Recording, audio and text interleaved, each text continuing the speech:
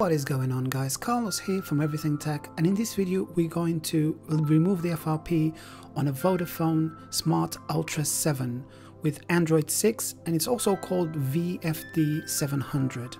It might work on other models, but I can't guarantee you that it will. It needs to have Android 6 to begin with. If it's got Android 7, there'll be a further guide coming up with Android 7 on how to remove it on Android 7. But for now, let's stick with this guide. So as you can see, I can't really go any further, and my account is locking it, the FRP. So as you can see, I've connected to Wi-Fi, but now I'm going to add another network. So click on add another network, and then write some random characters in the box in the network name. Click on to select them, and then a menu will appear.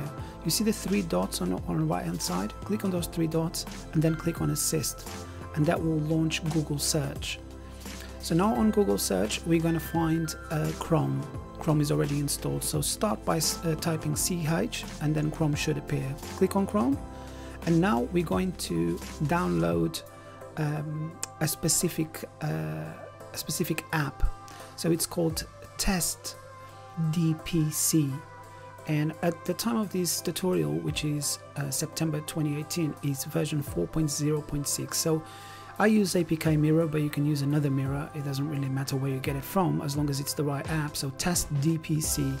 So just slide down, and you'll see a download link if you're using the same mirror as I am. So click on download APK, and now you're going to have to authorize a couple of things.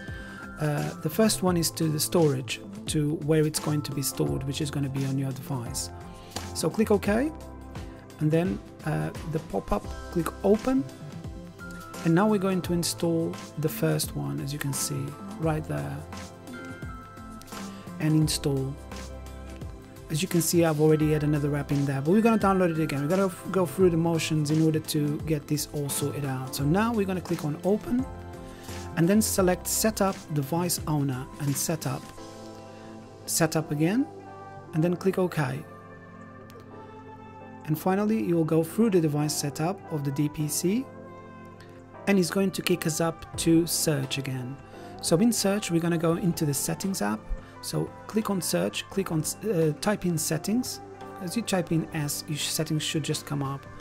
And then we're going to go to the bottom and about the phone, so you can see exactly what phone it is. So it's on Android version 6, and it's the VFD 700.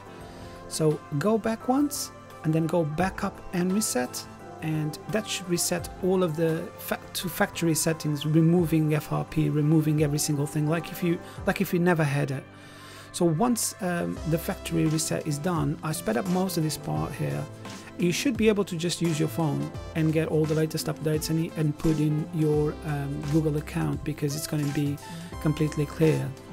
These phones are relatively easy to do because obviously they're an older version of Android, but I have also updated it to the latest version, and I use some Vodafone phones with Android 7, because I don't think there are any with Android 8, but with Android 7, and those are much harder to remove. But I've also made a guide on how to remove the FRP on those phones as well. This setup process takes quite a long time. I had to speed up all of this section here, because easily took 10 minutes to do. So now, as you can see, I don't need to connect to Wi-Fi. I've reset the whole phone, so there's no network saved. You can just go ahead and skip, and then just set up the phone as if it was your, the first time that you're setting up. And that should be really it. There's not much more to it on this phone.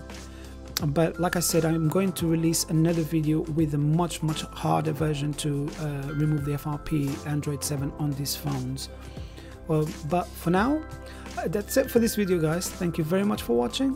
If you like this video, or if this video helped you, please give us a like. Please consider subscribing so I can continue releasing more content like this. There's many more videos to come. I'm still waiting for the S9 to reach me, but that should be with me next week. So I should be able to make a video shortly after that.